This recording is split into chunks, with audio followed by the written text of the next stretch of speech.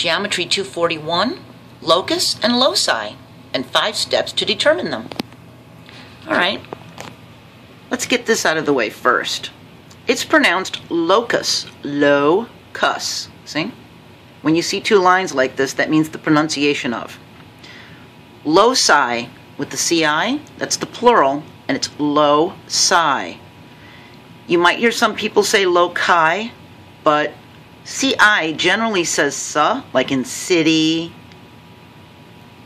circular. So ci usually says sa, so we're just going to go that way, okay? That's the majority of the pronunciation. So, a locus is a place or location. In geometry, it's a set of points that fit particular conditions. So, I want you to look at these 2 drawings. The pink dots would be the locus, the bike path would be the conditions. If you're riding your bike and you're told you're not allowed to go off the path, then the bike path is the conditions, and the pink dots is the locus, okay? It's the set of points that fit those conditions, all right? It could also be points on train tracks.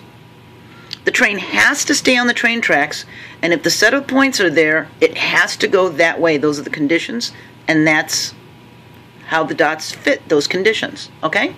So, here's our 5 steps to determine the locus.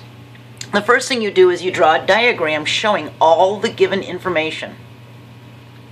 You look for a path or pattern and figure out what condition or conditions need to be satisfied.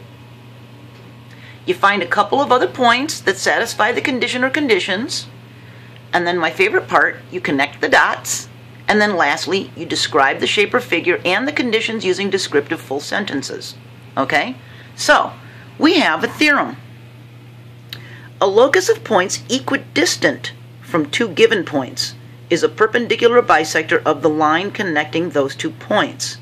That means if the path of points, the locus, is the same distance from 2 points, those points make a line.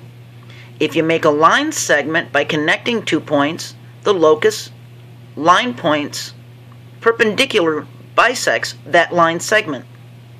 Okay? So the line points of the locus will perpendicularly bisect that line segment. Okay? So let's see what we've got here. So we have this line segment JK. Alright? And our given information is that JK is a line segment. So I drew a line segment. Then the given information said points L, M, and N are all equidistant from the ends of JK, from the ends. So L, M, and N are all equidistant from the ends of JK. So I drew a line segment this way. So, describing the shape or figure and the conditions using descriptive full sentences, I've got L, M, N are all on a straight line. The line bisects JK and is also perpendicular to JK. Now, I should have written out the word perpendicular to be correct, but I was getting tight down here and I didn't want to do the same thing here. But write it out in full grammatical sentences, no symbols. Okay, that was kind of a no-no on my part. So, that is locus and loci. I almost screwed it up myself there. Locus and loci.